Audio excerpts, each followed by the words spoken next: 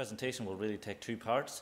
One will be the first 10 minutes or so, which I will take covering the context in which sport engages in society, the role that it plays in society, certainly around questions of vulnerability. And then the second half of it will be covered by my colleague Dr. Lynette Hughes from Northern Ireland Association for Mental Health, who will speak specifically about the issue of sport and how it helps to address issues that may arise in that area. So sport, as we probably already know, is an important part of the lives of many people who live here in Northern Ireland. According to DCAL Sport NI figures, sport contributes about 2.3% of the gross domestic product of the region, which is approximately £650 million per annum. Beyond the physical benefits, of course, of regular participation in sport and physical activity, sport has also been used to complement broader, what we might term social development initiatives, particularly within Greater Belfast.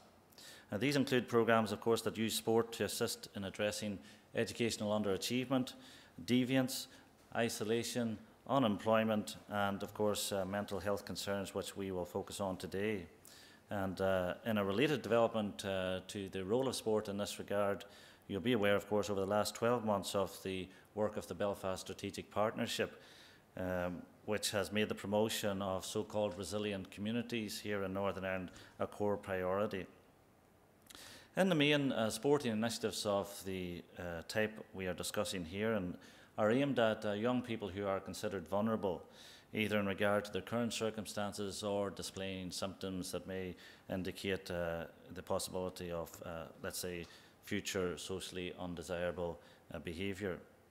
Theories of social vulnerability broadly refer to distorted relationships that such young people have with institutions of society, such as families, school, the employment market, healthcare, and the youth justice system. Fundamental to this process is the progressive accumulation of negative experiences with such institutions, which eventually give rise to social disconnectedness, and with this, an unfavourable future personal prognosis. All of these issues will presumably be central to DCAL's determination to make health and well-being a core priority under its Promoting Equality, Targeting Social Exclusion remit. So in the view of some, sports retain the potential to positively influence the culturally hard-to-measure factors that are often the root cause of young people's social vulnerabilities. These include how the enforcement of rules within a given sports setting influence processes of respect and conformity. Similarly, the manner in which questions of commitment and status on the part of vulnerable youth are mediated. Depending upon the nature of the sports activity on offer, the important role of the coach or the sports leader, in particular their own identity and their personal life story, and again how this might influence affection and attachment outcomes. The impact of organisational context as a whole and its relationship with other key social institutions that exist, and finally, consideration of what might broadly be categorised as other background characteristics, for example, social class and levels of disposable household income. Combined, seen together, all of these factors affect participants' response to any defined sports-led intervention. So for many, sport is seen as a social glue which serves to cohere, build and strengthen communities. But this proposition, which underpins broader arguments about sport's impact, has often remained untested. There exists instead a general belief in sport's potential for good, but a range of commentators remain sceptical of the blind faith that policymakers often display in this regard, again referring to the lack of evidence that exists displaying the causal link between sports participation and a raft of societal benefits thought to be associated with it. Thus, evidence for sports' role in facilitating social outcomes of the types mentioned here is, for the most part, undermined by both conceptual and methodological weaknesses, and little or no considerations of the conditions from which they actually emerge. For example, a common feeling in this regard is the routine monitoring and evaluation of such programmes, which is often inappropriate, and thus its value in assessing the actual impact of such interventions upon those at whom it is targeted remains unclear. On balance, though, there are various reasons to be hopeful.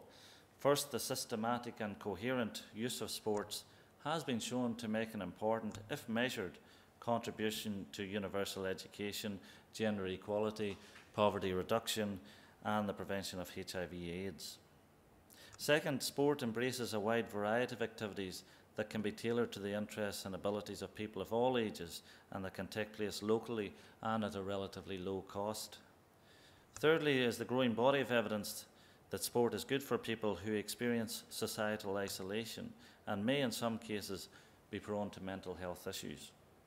An example of this initiative designed to address this very question was the finding by the Time to Change organisation via Comic Relief and DCMS of a programme in England developed in partnership with 16 professional football clubs that offered semi-structured football sessions as a means of developing conversations about life, related anxieties and concerns with young men.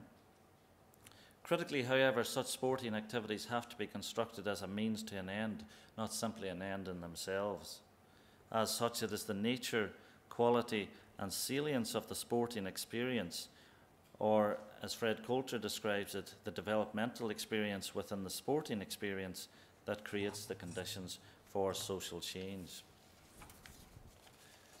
For all of the underlying scepticism and caution, however, in the main there appears to be an emerging, credible body of literature reporting an association between organised youth sport and positive health-related educational and social outcomes. And this is particularly the case in relation to youth with lower capabilities for participation due to economic, cultural or social features. Sport are seen as an opportunity to engage such vulnerable young people in a leisure context, not only in terms of participation in sport, but also across a range of related activities. For example, in a recent British cohort study, Feinstead et al. Found that for vulnerable groups, sport club attendance at the age of 16 years reduced the chances of social exclusion outcomes by the time those young people reach the age of 30. Thus, it's argued that wider benefits accruing from organised sports participation are stronger for disadvantaged youth with social and academic deficits and families residing in high-risk neighbourhoods. Ultimately, therefore, it might be timely to consider if socially vulnerable or disadvantaged youth somehow become less vulnerable or disadvantaged by partaking in certain sporting initiatives. In this regard, Bailey suggests it is reasonable to assume that certain principles and conditions need to be fulfilled for sports to generate any such desired social outcomes. Coulter argues that outcomes will equally be determined by the frequency and intensity of participation and the degree of participants' adherence over a prolonged period of time. Practitioners who work with socially vulnerable youth in a sport context may not, however, possess concrete principles that they can systematically integrate into their activities and programme designs. On this very theme, it is clear that if sports-based practices are to contribute to broader social outcomes for socially vulnerable groups, then there is a clear need for education and training of those who design and deliver such interventions. When all of this is considered and aggregated, Coulter and Taylor conclude that sport programmes which adopt a street-based or youth worker approach that are more person-centred than sports-centred and more youth work orientated than sports coach-driven are potentially more effective when moving towards broader social outcomes, such as addressing isolation and educational underachievement. According to the authors, such programmes allow more in-depth, intensive and extensive social relationships to form. In seeking to bridge the dual role of the sports coach youth worker, it has even been suggested that it would be easier and more effective for youth workers to learn sports skills than it would for sports coaches to learn the skills of a youth worker. On this theme, when examining a range of UK and US-based sport inclusion programmes for youth, Ken Green from the University of Chester arrived at the conclusion that the most effective programmes are in fact those that are markedly different from traditional sports interventions, for example, alternative or lifestyle sports and pursuits. In relation to young people in vulnerable situations, it is suggested that certain adolescents reject organised, competitive, mainstream sports because these environments contain components similar to those that they have already failed to adequately negotiate. For example, adherence to formal rules, achievement of externally defined goals, and testing situations. As an illustration of some of these principles at work closer to home, a focus on the Sport Changes Life Foundation, which works closely with the University of Ulster, is useful. This organisation works with young people experiencing high levels of deprivation, educational achievement, education underachievement, and youth disorder. The foundation uses sport as a catalyst for inspiration and change. Its flagship programme, eHoops, is an intervention for young people not in or struggling with education, employment or training. eHoops provides a 6-month programme of sport and education at the Jordanstown campus, plus ongoing one-on-one mentoring.